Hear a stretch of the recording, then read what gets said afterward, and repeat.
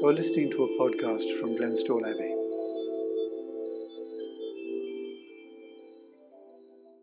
The Catechism definition of prayer, which I learnt as a child, meant absolutely nothing to me then. But it has remained with me, strangely, for me to experience its wise sufficiency ever since. Prayer is a raising of the mind and heart to God, to thank Him, to praise Him, and to ask His grace and blessings, or words to that effect. And that is what it is, as simply as that, and as difficult as that. Prayer might also be compared with relationship. It is how we relate with God, which is just what makes it both so simple and so difficult. That is to say, it is the living essence of the individual person being with, reaching out to the great other whom Jesus Christ calls the Father, or indeed to Jesus himself, or to the Holy Spirit, to Mary, or to the saints. For many people, this happens in moments of crisis and personal need, when the core of their being is touched and moved to reach out for help, for salvation. The Christian tradition, from its very beginnings, is in touch with this dynamic by means of the Holy Spirit of the Father, in naming Jesus Christ, the only begotten of the Father, as the one whom the Father has sent to save the cosmos, which he loves so much, in which he has invested so much.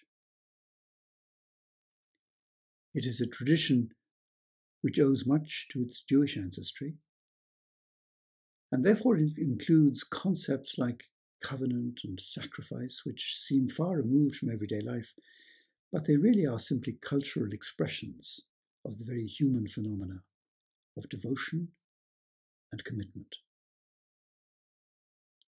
For this particular prayer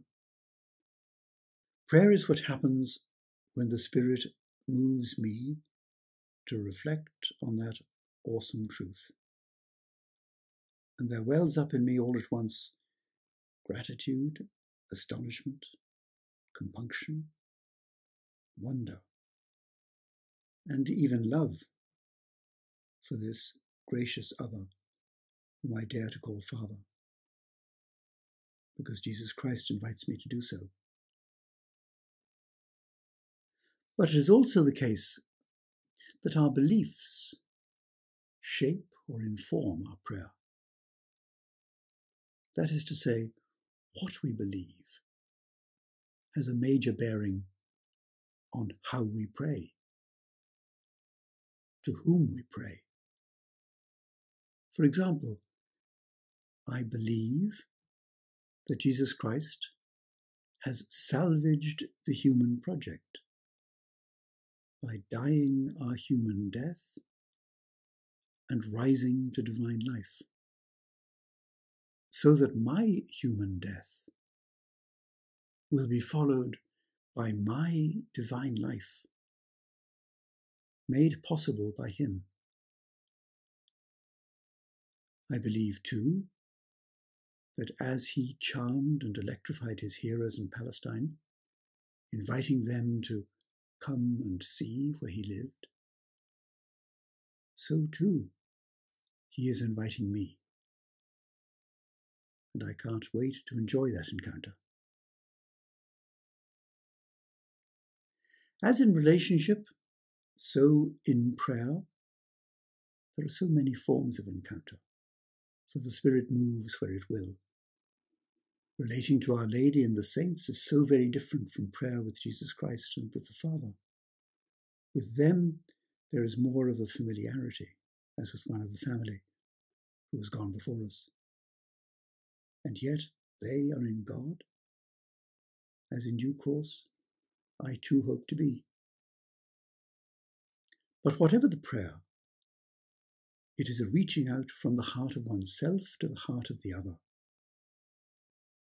whether in grief or in joy, in need or in abundance. For I am not sufficient unto myself. I am relational, and I need to be in relationship, and that absolutely.